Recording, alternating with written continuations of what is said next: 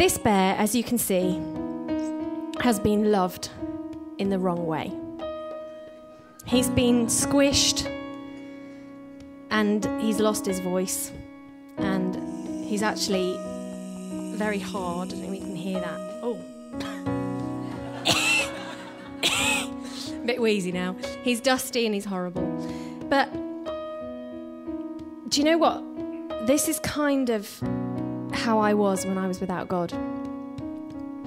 Because I had some people hurt me quite badly.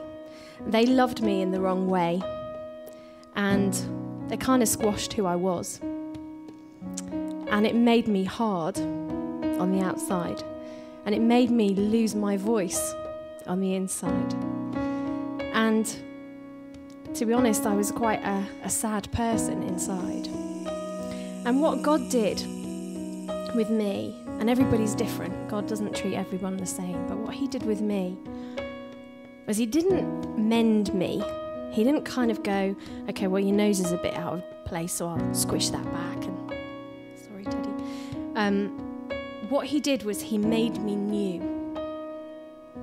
So my experience of how God loves me is that he took who I am and all the stuff that's happened to me, the good stuff, the bad stuff, the things that people have done that have hurt me, the things that people have done to bless me and heal me.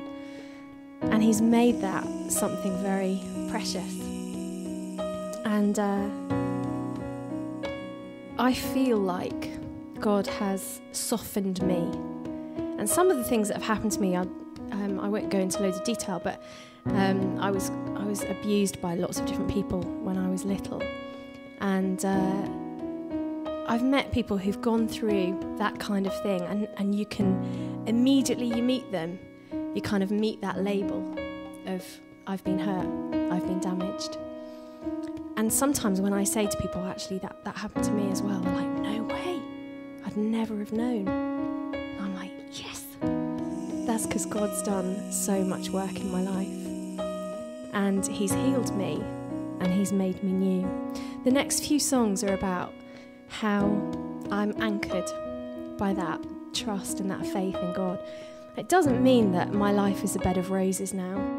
Being a Christian is sometimes really challenging for me. I sometimes get it wrong. Those of you who know me really well know that I get grumpy with my kids. You know that I slam doors. You know that I struggle with various situations. I'm not a perfect person. Just because I know Jesus well doesn't mean that I'm completely kind of saintly. I'm so not. But I know that I'm very, very loved, and I'm very forgiven, and I'm very chosen. And that gives me the strength and the confidence to do what I do. But now I'm